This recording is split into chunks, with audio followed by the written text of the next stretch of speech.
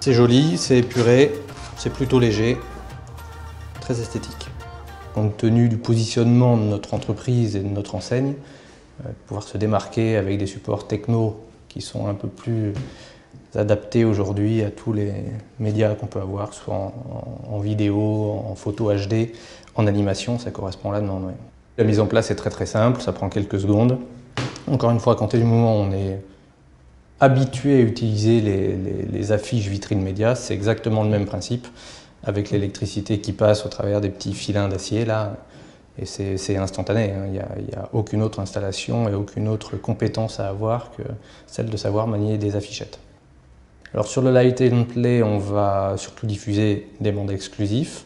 On fera aussi un peu de communication générique, parce qu'il faut que ce soit vivant. Ce sera à nous de l'animer justement en variant les informations, les supports, les messages à diffuser.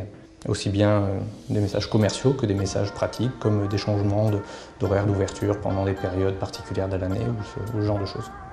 Ajouter une nouvelle annonce, c'est une vidéo.